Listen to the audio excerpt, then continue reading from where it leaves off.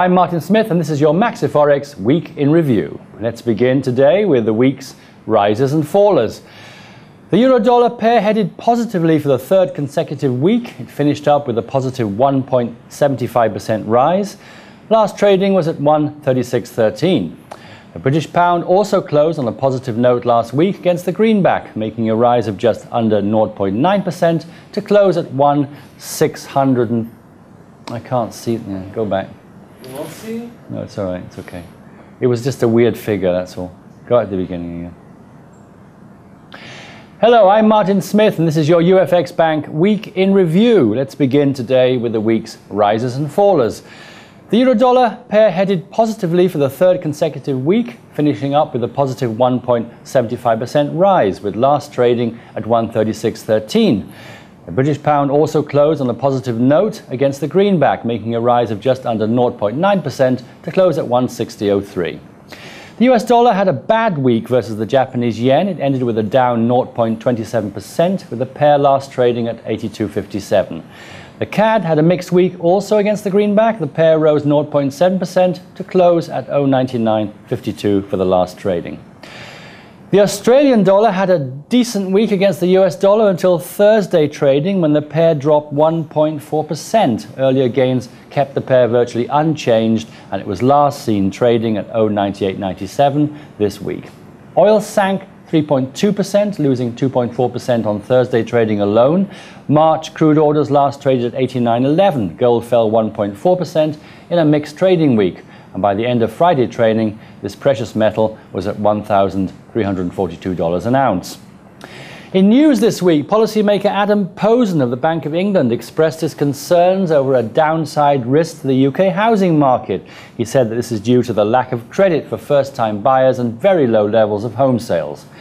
The housing market in the UK rebounded last year from its worst crash since the early 90s. The scarcity of supply and the lowest interest rates on record have boosted prices in the housing market. The current data reflects a mixed picture as the government is implementing the largest budget squeeze since World War II. The Bank of England's data shows that the mortgage approvals dropped to the most lowest levels that they've been since 2009, and the British banks also expect the rate of lending to be broadly flat during this year. Two main things have actually supported the UK housing market in recent years. First is the decline in interest rates and quantitative easing, which directly affected mortgages, making them more affordable. Second, the level of UK home building was reasonably lower for the size of the economy when compared to that of Spain, Ireland or the US. Posen suggests that the reasons for why the housing value has been somewhat resilient is that there exists both a demand factor through aggressive monetary ease and a supply factor in the oversupply being much less.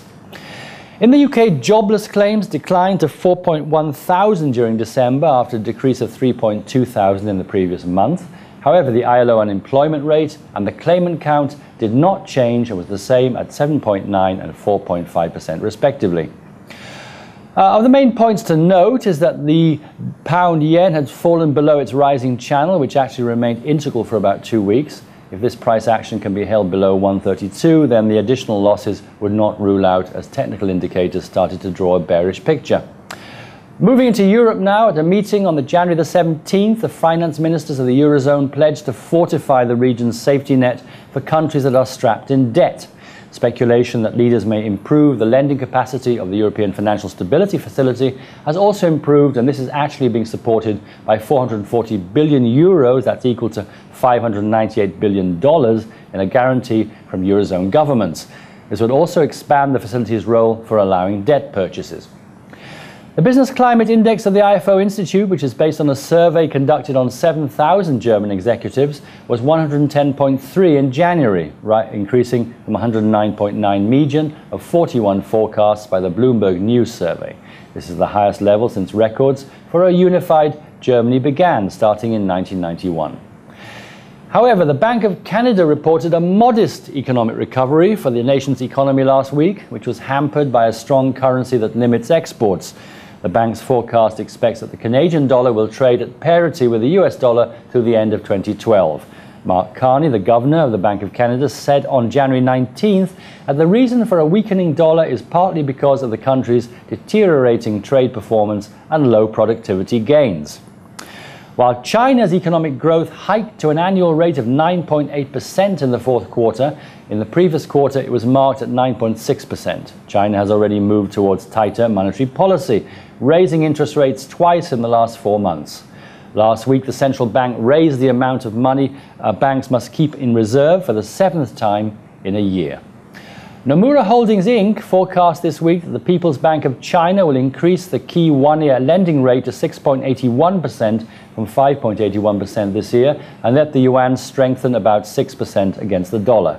Well, that's it for this week, and be sure to visit us at MaxiForex.ru.